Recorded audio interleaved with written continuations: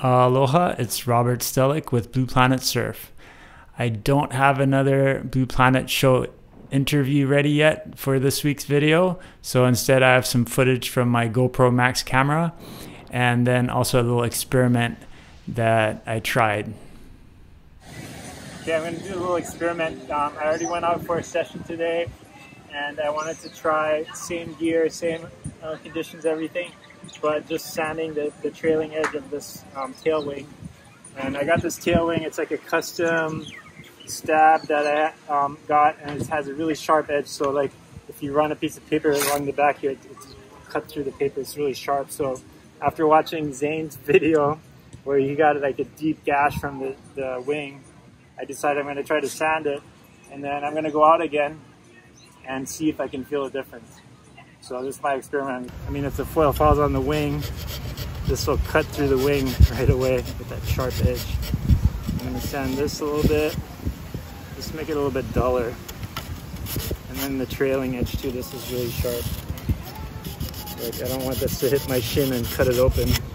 So I'm really curious to see if it's going to change anything, if I can notice, if I can feel the difference. I guess I can always make it super sharp again later if I wanted to.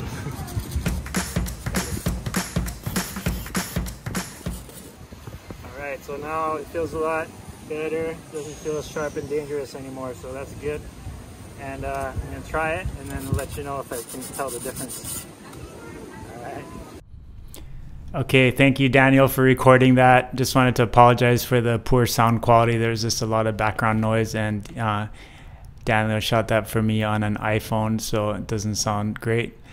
But that's Daniel I'm winging with. He's on the Armstrong wing, and I'm using an Axis foil. It's an Axis 760 front wing with an 85 mast and a short fuselage.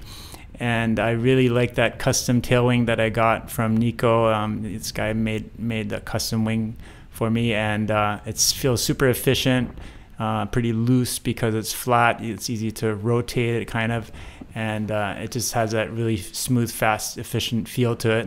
So I didn't want to ruin it by sanding the trailing edge, and so I kept it pretty sharp. Nico said he doesn't dull the edge. He lets the customer do that if they want to. So I finally decided I'm just going to sand it off and see what happens, if I could feel the difference at all. And I have to say, like, small differences in the tail wing are definitely noticeable. Like a small difference in the angle of the wing or the size of the wing is definitely noticeable right away, even on everything else being exactly the same. But I'm happy to report that having a slightly duller edge doesn't seem to have any effect at the speeds that we're riding at, and really not noticeable.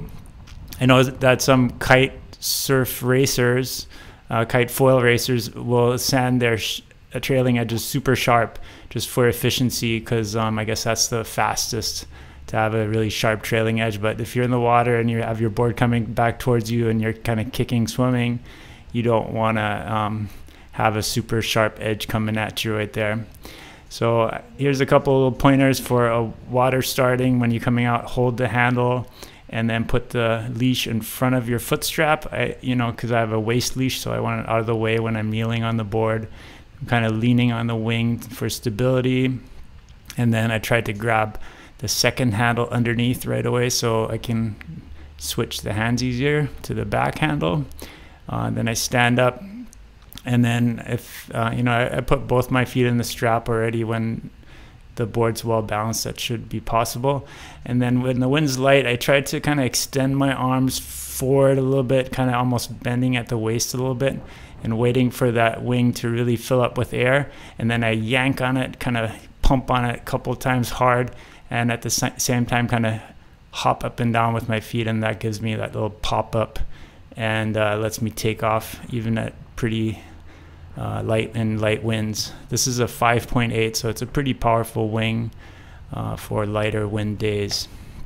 And Daniel was on a 4.5 Armstrong wing, which was pretty amazing, but he was a little bit underpowered. But if you have good technique, you can use a smaller wing even in the lighter wind days. And the cool thing about foiling is that even when there's almost no waves like today, really small waves, you're still able to kind of ride the waves and get speed and do fun stuff like jumps and whatever.